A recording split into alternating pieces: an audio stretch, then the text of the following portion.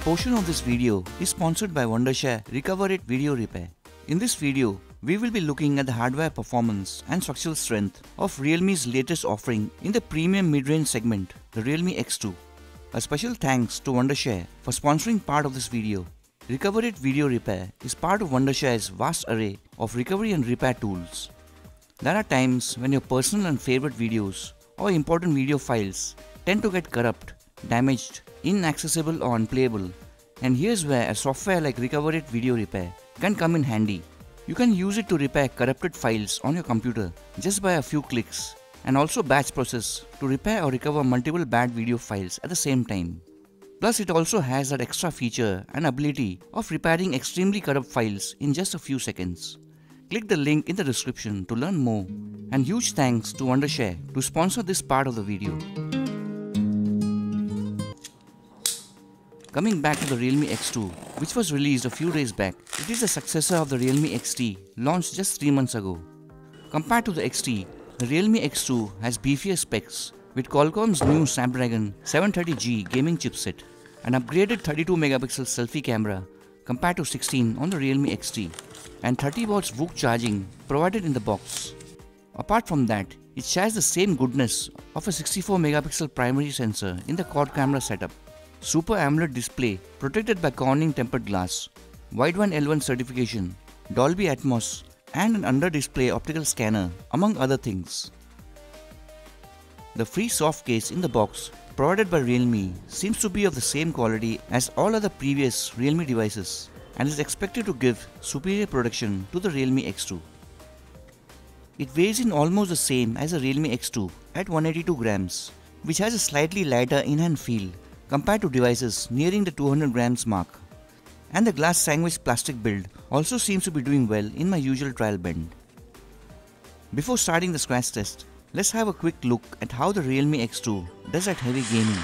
For you gamers out there also looking for high quality performance along with the quad cameras, the X2 has the new Snapdragon 730G processor, where the G stands for gaming, coupled with the new Adreno 618 GPU, and it has a decent Antutu score much higher than the Realme XT. I did not face any major lags or stutters during normal browsing or heavy gaming, and as expected of a gaming processor, it defaults at high graphics settings in PUBG with smooth gameplay.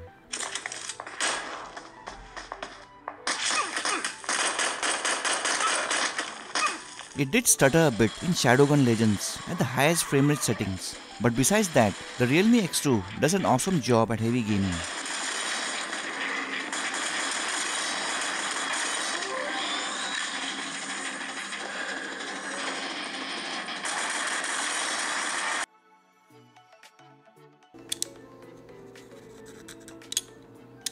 Realme devices always have a pre-applied plastic screen protector, and except in the X series, it is usually used to cover low-quality scratch-prone glass with no oleophobic coating.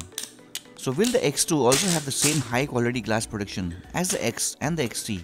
Let's find out in scratch test. Starting the scratch test, to find out the quality of this Corning tempered glass protection provided by the company by rubbing it with common items found in pockets and the blade of a heavy-duty box cutter. The blade scores a bit less than glass on the Mohs scale of hardness, and that's why it is not supposed to scratch or damage glass. But most budget devices of Oppo, Vivo and Realme with pre-applied screen protectors suffer from ugly scratch marks, with the exception of Realme X and XT, and most recently the Vivo Z1X and U20.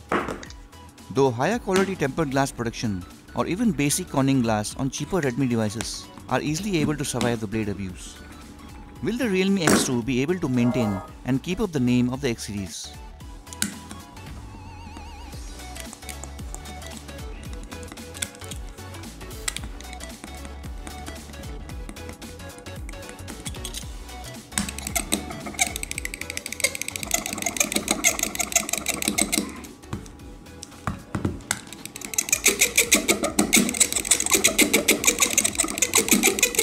Apart from the single scratch mark from the key, which I have no explanation for, the Realme X2 passes my scratch test as expected, suffering no damage from the blade.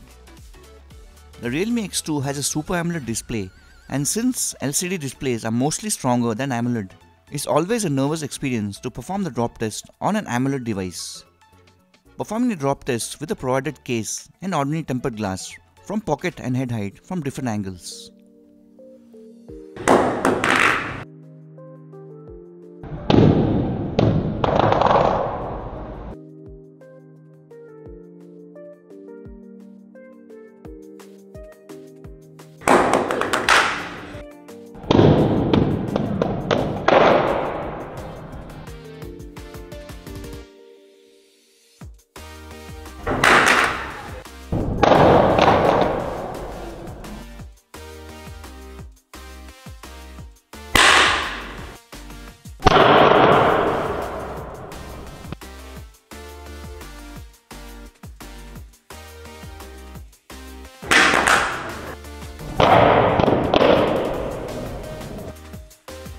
After 5 hard drops from pocket height, the Realme X2 seems to be doing fine, suffering no cracks or damages as yet. Continuing the drop test, this time from 6 feet head height.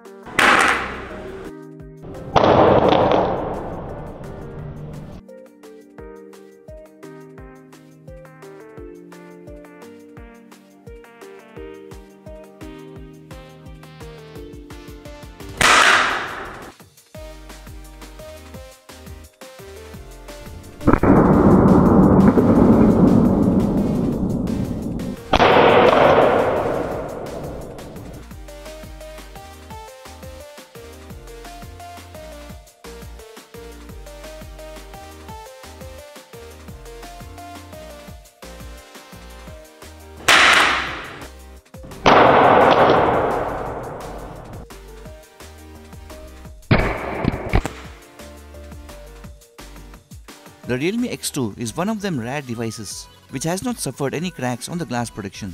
The comparatively lighter weight seems to be a plus point, and the X2 passes the drop test without suffering any internal or external damages. Next up in the sound test, to check out the audio quality of the bottom firing external speakers.